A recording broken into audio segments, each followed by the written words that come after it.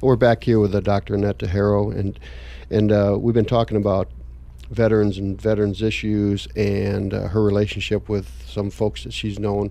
She mentioned on break that if we were to talk about all the veterans, she knew we'd be here for well over an hour, which I can appreciate and respect. And that's only the introduction of their names and how long they've served and all that kind of stuff. But yes.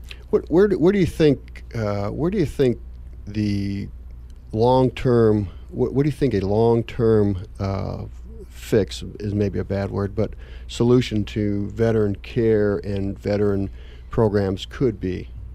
You know, I and my husband have spoken about this, and one of the things that I've observed is when veterans have something happen to them and there's not a Veterans Administration hospital close by, we actually put another strain on our veterans and ask them to travel far away, and we ask their families to travel.